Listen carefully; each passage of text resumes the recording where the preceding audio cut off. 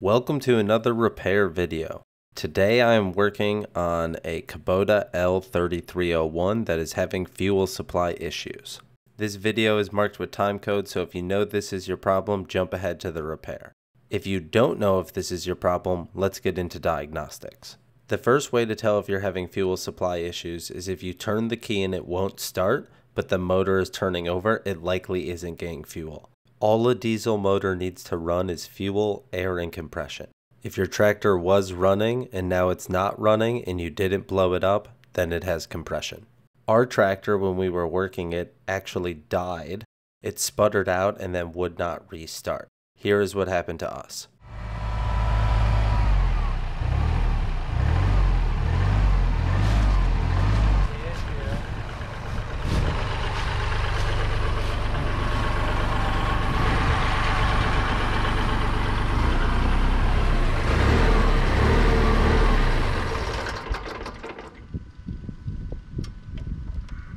You can see that the water separator is draining faster than it's filling and showing us that there's a fuel supply issue upstream.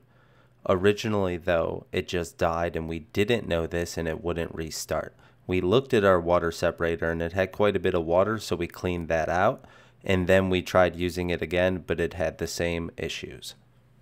If you turn the key though and all you hear is a click, fuel supply is not your issue and it is likely a safety switch.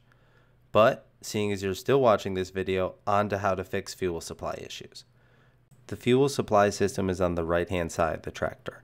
We will start with the water separator cup, which is located directly next to the loader. To remove the water separator, you'll undo a slip collar on the top and then pull it out downwards. If it's being feisty, grab a very large flat object and a small hammer and gently tap it to break it free. The fuel supply petcock is located on top of this cup. If you disassemble it and it's not pouring out much fuel, you likely have an upstream issue if your petcock is open. You'll notice the clear line on the side of the cup, which is the maximum limit for water you want in it. Ours was right near it, so we thought this was causing our issue. When you pour it out, be careful not to lose the internal components. Seeing as this wasn't our issue, we're now back in the shop and doing a full fuel system disassembly. To get to the fuel filter, you will remove the right side shroud cover. After removing the shroud, you can remove the fuel filter. We've replaced this before, so I know it's not super tight. If it is super tight, you might need a filter wrench. If you haven't already, remove the water separator cup as described earlier. Next, we will remove the petcock that feeds the fuel system. This is located directly on top of the water separator cup and only has one bolt holding it to the tractor. After unbolting, grab a pair of vice grips and clamp the fuel line, then remove it from the back of the petcock. Now it's the moment of truth. We have a cup beneath the line and we unclamp it and no fuel comes out. Problem solved. There's no fuel, so the motor won't run.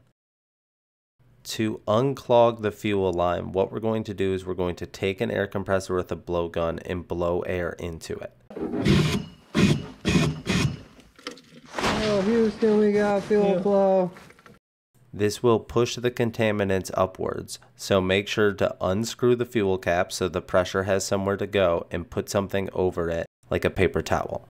Now that the fuel is flowing freely, what we don't want to do is just put the gas cap back on, reprime the system. Because that junk is still in the fuel tank, we're going to need to wash the tank out.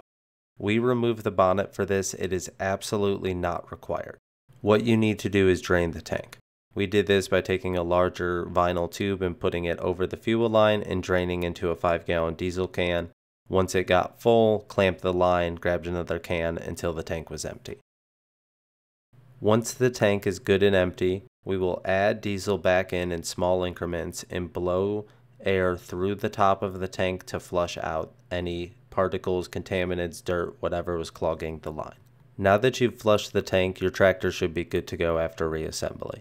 I don't advise you reuse the diesel that you emptied the tank with, but if you have to, make sure to use some sort of filter so you don't have this issue again.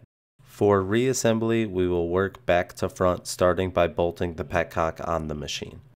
Once that is attached, you will add the fuel cup. Make sure to put the components back in their original order. Unless you have a very new fuel filter, I would also advise replacing that. Before installing a fuel filter, make sure that you fill it with diesel, or else you'll have to wait for it to fill when you prime the system, which will take a lot longer than just taking a cup and pouring it in beforehand. Now that you're reassembled, it's time to bleed the fuel system. Turn the petcock to the on position, and then you will unscrew a tiny bleeder on top of the fuel filter. After this, turn the key to the on position for around 1 minute and prime the fuel system. You'll be able to watch the fuel cup fill as you sit there. After the fuel cup is full, I would let it sit for a few more seconds and then shut off the key and close the air bleeder on top of the fuel filter. Once it is full, the manual says to bump up the throttle slightly, turn the key over, and let it run.